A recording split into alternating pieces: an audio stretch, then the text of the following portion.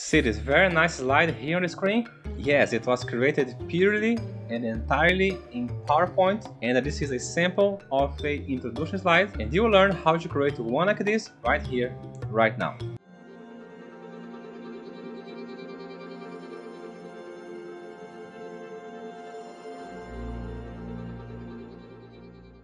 Hello professionals, here is Diogo with another tip to dramatically enhance your capability to deliver professional presentations in your work.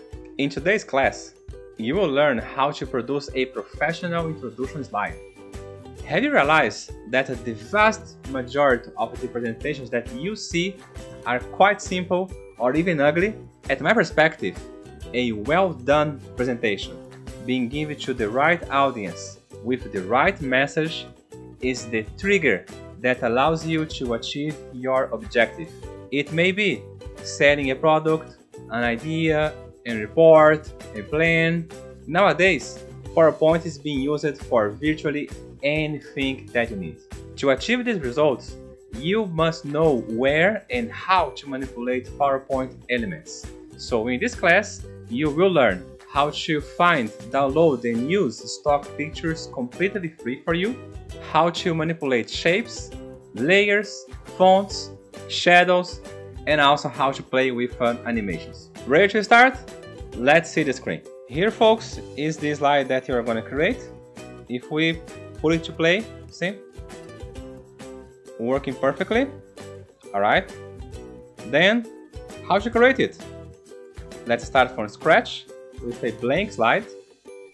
That image, you can find it here on this website called Pixabay. Here I am using the image New York City 336475. Let's say speed this search up and just put the ID directly. So this is the image that I'm using. You must register yourself in order to be able to download it, but it is free to download. Once you have your profile created, just download it. Then once you are done downloading, get the image, get your PowerPoint, and just drag onto it. Close this idea stuff. Stretch it to fit.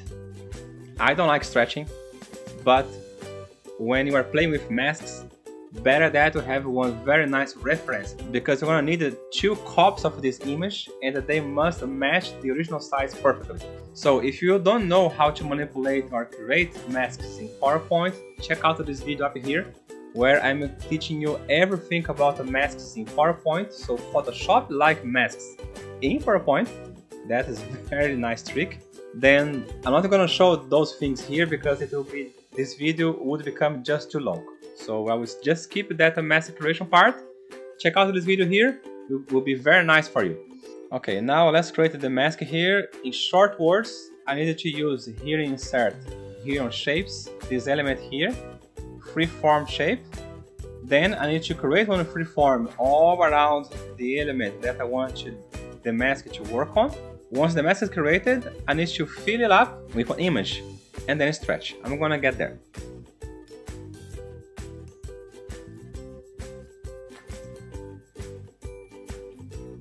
Alright, mask is created. Now let's put some color on it, make it transparent, make it more like a Photoshop, you know. Now let's fill this mask up with that picture, the same New York picture. And here comes the trick. I'll come to format, crop, and I stretch this crop up to make one reverse crop. And it will allow you the mask to be created. Again, for more details about how to create the mask, check out here on the description the link for that video from myself where I teach you how to create it. So mask is done. Let's enable the selection pane. See here, so far no change, right? Now let's add this background here, the one that will be spinning. That image I also took from Pixabay. It's this image here, Cyber 3400789. Drag it here. Let's reduce the zoom a lot because I need that this image should completely cover the whole slide size even when spinning. So hold Ctrl and Alt to increase the image size towards the edges. let's spin it and see that it will cover the whole slide. See, it's not covering yet. See here, not covering yet. So let's continue increasing it. Ctrl and Alt, click on the edge and increase it. And now it's covering. See, now it's covering completely. So put it back to where it was. Let's right click on it, choose Format Picture.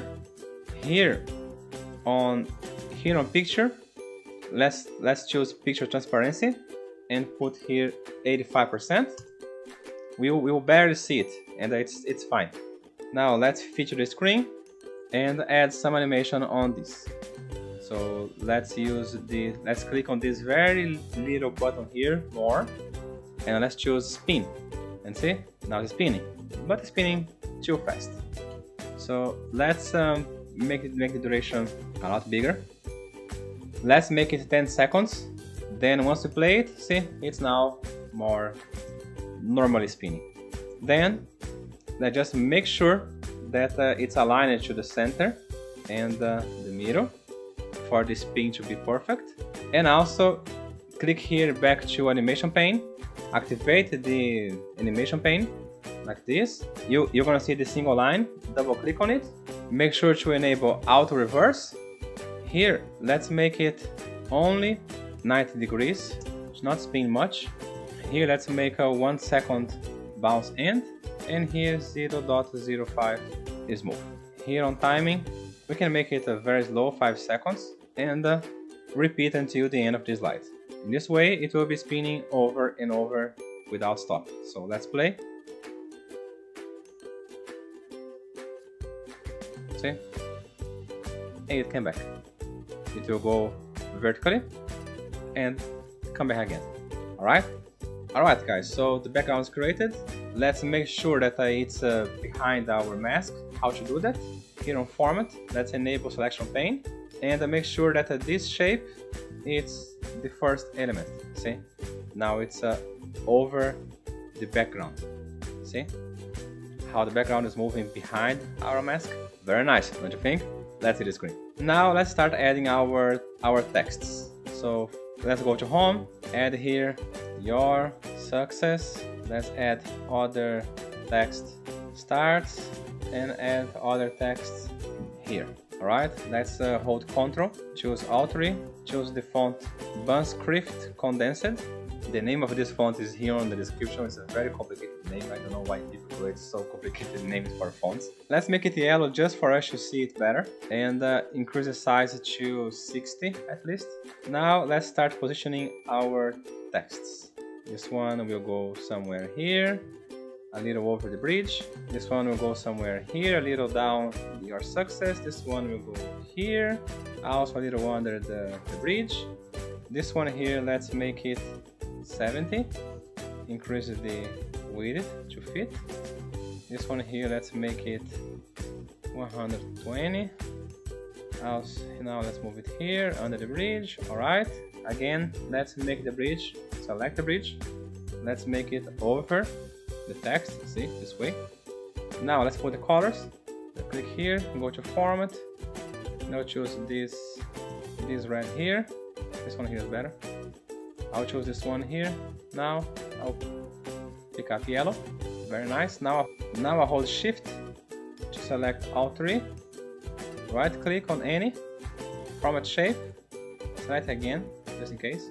I'll click here on Effects button. Under Shadow, I'm gonna choose the first option, the offset bottom right, just to create some density, over this and better contrast. Let's close this. Alright, so let's start adding some animation to this. Let's click on the first text. Let's click on animation. Let's click on this little button here on the bottom right corner. And let's choose more entrance effects and let's choose expand. Alright, now you guys can see that is appearing here behind the bridge. Click on it again. Make sure that it starts with previous. Now let's click on start and let's make it float in. See? Now let's change the direction to be top down and do the same here with the yellow one. Let's choose float in, and this one leave it bottom up Now let's define when these guys will appear. So click on the first one, click on start, click here on animation pane, choose with previews, same as the bottom one here, choose with previews.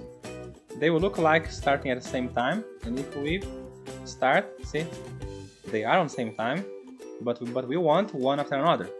So let's do some delay here. Right here is good, and also increase the delay here. Right here is also good enough. So let's play again.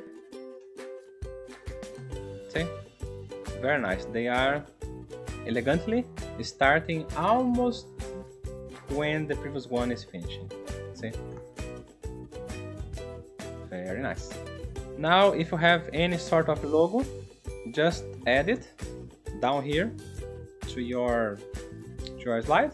I like this option expand here a lot, and it is already positioned here to start with previews with a good delay. So once you play it, voila, you have your professionally created slide ready for you to shine on your work with your customers, with your peers, etc. Alright, what do you think about this slide? You don't need to create this very model here. The purpose of this video was to demonstrate PowerPoint versatility in creating stunning, impacting professional results. Aren't you subscribed yet? If you have seen until here, that means that you like it, right? So what are you waiting for? The subscription button is right down here on the bottom right of this screen. Just waiting for you to click on it and give me this tremendous help in growing my little channel and supporting me in continuing posting more videos like this one. Thank you so much for watching this video. See you on next week.